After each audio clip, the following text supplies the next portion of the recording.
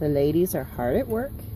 This is a comb that has a whole ton of larvae in it at varying stages of development, and I would show you that larva, except that we're being very protective. You might be able to see it in there.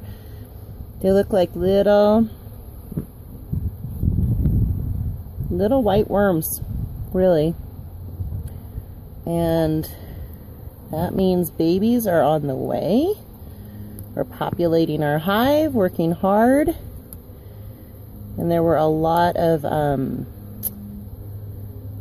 pollen cells and some capped and finished honey too. So I think we're doing really, really well. Beautiful bees. Come on, show me a baby. Show me a baby. I'm getting in here really close. I don't think they love me. Oh, I think there's one. Oh, there's a really good view of one toward the bottom there. You can see it all curled up like a little white worm, and then there are smaller ones around it.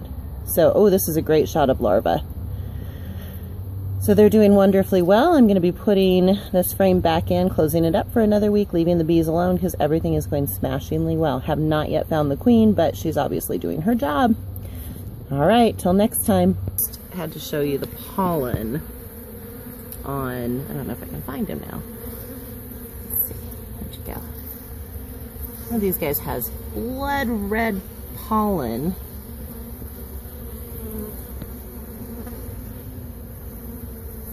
On those hind legs, but I'm having a hard time figuring out where it is. So maybe I'll be able to see this more clearly on screen. These bees are a little bit put out that I've opened up their hive. And we'll go ahead and close it back up again.